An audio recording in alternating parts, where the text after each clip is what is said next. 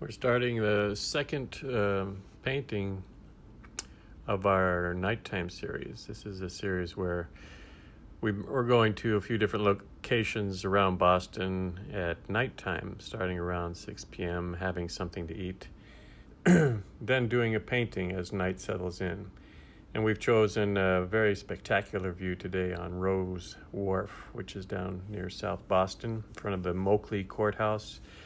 Beautiful scene. Here's a sketch that I did to precede the painting, and was pleased with the way that the lights started to present themselves in the sky and on the water. So that's going to be a focus of mine in this painting.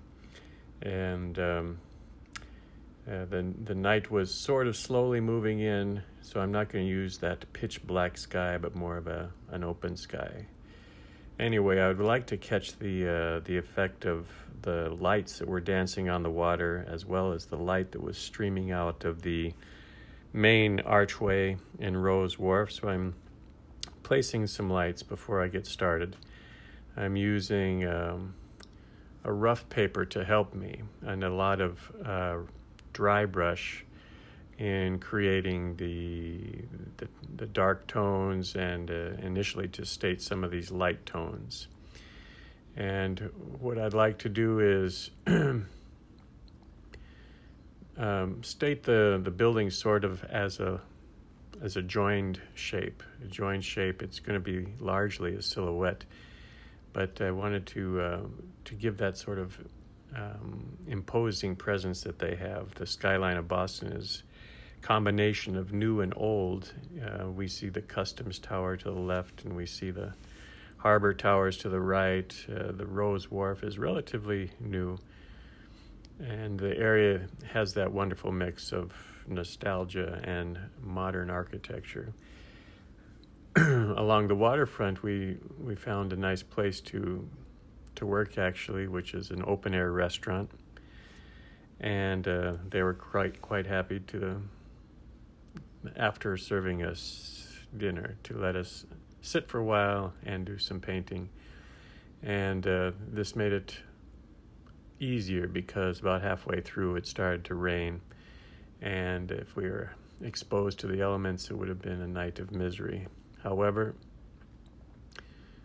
our group of 4 was able to persevere and avoid some very challenging circumstances. What you see me doing now is working with a single tone, but it's made of 3 colors. There's ultramarine blue, some alizarin crimson, and some neutral tint that I'm mixing. I'm choosing to go light in the upper part, and then as I work down, get a little darker. But I'm very much thinking about individual brush strokes and how I can use brushwork to exaggerate the feeling of this big skyline of Boston. How can I exaggerate the feeling, the intensity of the lights as they start to present themselves, both in the buildings and on the water? And so as I go along, I'm very conscious of the angle of the stroke and how it works to present the perspective, how it works to illustrate the windows that are very different from building to building, and how the brushwork works to capture the archway, and then finally some of the dancing lights that are on the water. And as I said, one of the techniques that I'm using profusely through this painting is dry brush. And dry brush is recognizable when you see the paper sort of shining through in a rough fashion. The rough paper helps me a lot in presenting brush strokes in this manner. That, and before I attack the paper with a brush, I make sure I take out a lot of the moisture so that the brush is literally kind of skidding along, and the result in this case is a sort of shimmering or almost exploding light coming out of Rowes Wharf and coming out of the adjacent buildings. So this is what I'm trying to capture, and as I said before, this is I don't know how many different buildings in front of us. There's at least 7 or 8, but they're going to read sort of as one big structure. Here and there you'll be able to feel different depths and different sort of levels in the buildings, but the tone that I'm choosing and the color mixtures are helping to keep them rather kind of monolithic and rather sort of one body, one big shape. And this helps visually, in the visual language, to create drama, to bring focus, a little more focus to the night sky, which is passing behind. Certainly to it helps to focus on the lights. If we got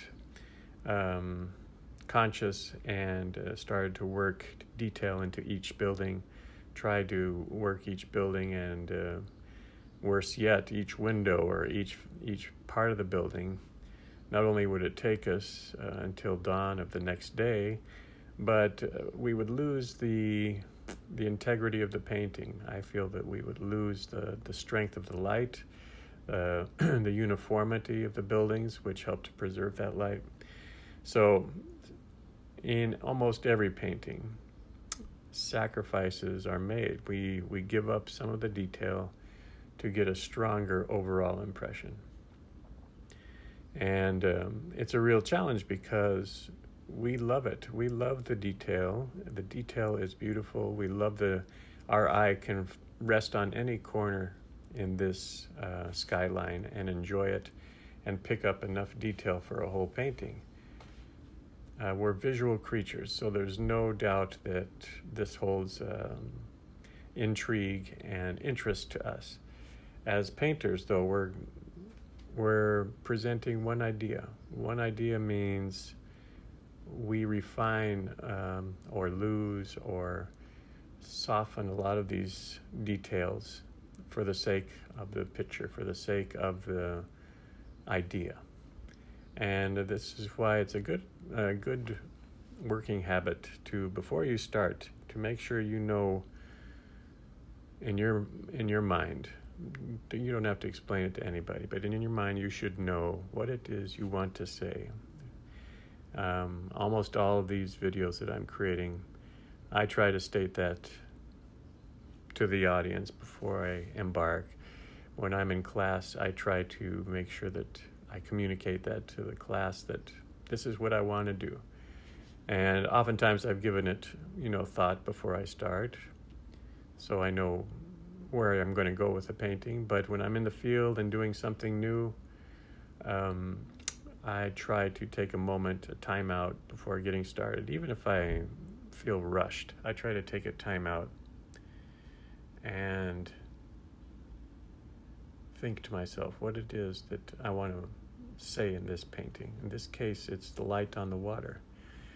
And of course, all these things intrigue me, but I'm going to go for the light on the water. And the sorts of brush work that I use, the sorts of colors that I use, the scale that I give, the tonal values that I use, I like to believe that those are all aligning with my idea. And it's a lot of things, that we have to think about as painters as we're going along. And certainly technique is one of them. But these two thought processes of deciding what you'd like to say and then employing the technique to say that, they're different. Two separate things. And ideally they work together, but they don't always. So anyway, you've watched me now labor over this building, and the lights are starting to present themselves. The back buildings are a little weak, so I'm adding one more wash to kind of unify the back part, the back building. And I've left a lot of white paper in this one. The white paper is crucial I feel, in giving that sparkle, that strong sense of light. And this is the so far finished piece. I can see a lot of mistakes, a lot of things I wish I'd done differently, no doubt. But I'm happy with the overall feeling. And if I'm happy with the overall feeling, I feel it's good enough for the moment. If I learn something later on that I can add to this, I may revisit this scene, try it again. But for now, I feel I've captured the light on the water.